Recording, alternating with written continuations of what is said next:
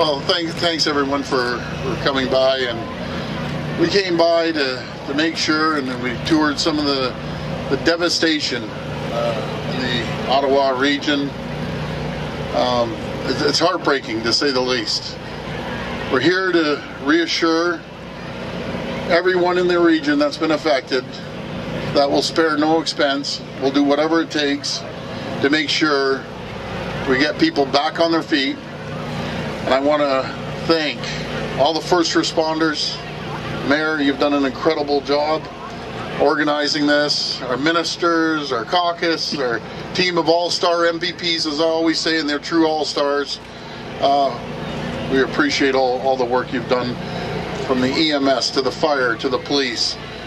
Never seen coordination so well organized like I've seen here. It's absolutely amazing.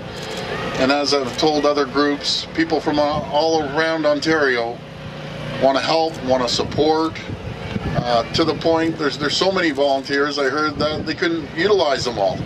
So it's amazing when communities help communities, when neighbors help neighbors, and we'll get everyone back on their feet. I'm going to hand it over to Minister Clark, and he'll be able to say a few words. Thanks, Premier, Your Worship, members of Cabinet, MPPs, and obviously our first responders. As most of you know, the Premier and I, we activated the Disaster Recovery Assistance for Ontarians program last evening. It's very important for us to have that program available, and I want to thank His Worship and on all your staff and all the frontline staff for the work that you've done with our government and the assistance. The reason we activated the program, typically one of the suggestions that we've had is that sometimes the government doesn't activate it early enough. So we wanted to make sure that it was activated.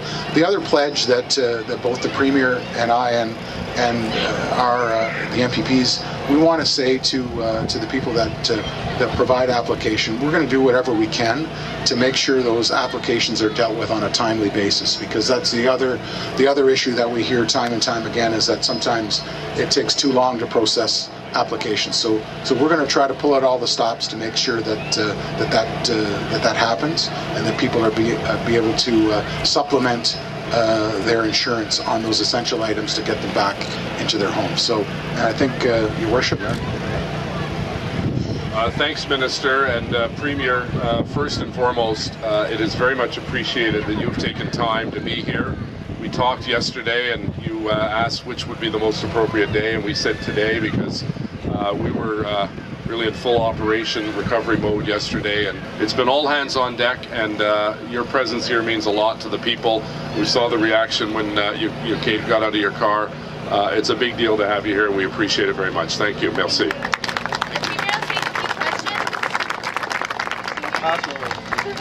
Premier, what the cost of all of this might cost, both in terms of the assistance fund and in terms of the damage and recovery? Yeah, I think right now it's a little premature to try to put a dollar figure on it, but we'll be working with the municipalities that were affected, and we'll have a better idea over the next few days once the insurance adjusters come in and they actually get a handle on it, the other areas. As far as the emergency recovery program, yourself or Minister Clark, can you give us a bit more detail for homeowners that are wondering what will this actually cover? Sure. Thanks. That's a great question. So ministry staff are on the ground here now and have been working with the municipality and the operations center.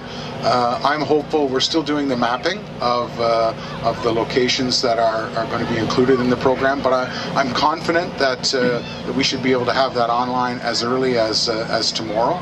Typically, the program, as I said earlier, supplements existing insurance claims, and it's essentially to get people back into their homes. You know, it would be for those necessity items, required appliances, repairs, to be able to get people back. The other issue that I think is important is the fact that financial hardship and low income will be given priority. And in fact, people can apply to the ministry for up to 70% of repairs in advance if they need that financial assistance, and then to deal with receipts and be able to get compensated afterwards. So we wanted to give that signal last night. Ministry staff are here, and again, I'm hoping that the affected areas will be online and being able to be mapped so we can get moving. Any other questions? You've mentioned disaster recovery assistance, but beyond that, what's the next step for the province in addressing this? Well, again, I'll let the minister answer that. So there's another program, the Municipal Disaster Recovery Assistance Plan, or MDRAP, that we would work closely with the municipality on. Again, it's very early days, so it's something that we're going to continue to talk to Mayor Watson and Ottawa. But in terms of the one for Ontarians, we wanted to get out of the gate, and that's why the Premier and I made the announcement last night.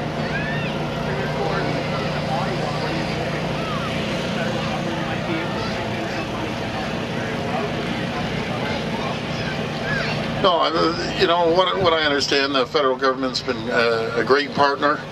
They've been reaching out to our province and the municipality. And when it comes to state of crisis or a disaster that we've seen here, it's amazing how everyone comes together. You know, forget the political stripes, they're out the window. We're a community, we're Team Ontario, and we work together. And whatever it takes from the federal or provincial or municipal governments, we're working together. That's what amazed me when we were getting a briefing call, and we're getting them every few hours, is how organized everyone was. It's amazing. I'm so proud of everyone and how they work together. And as the mayor said, not just the first responders that are absolutely incredible with the EMS and the police and the fire, but all the other people, be it the Hydro One or Hydro Ottawa or the ministries, people cleaning chopping the trees and fixing the roads and the water. They're just as important as everyone else. People delivering food, and the private sector. It's absolutely incredible when a crisis happens, how quickly communities come together. It's really amazing. So I just want to wish everyone all the best. Our prayers are with them. And I just want to say God bless each and every person that's been affected. We're there for you. Anything you need, I mean anything you need, you call us and we'll be there.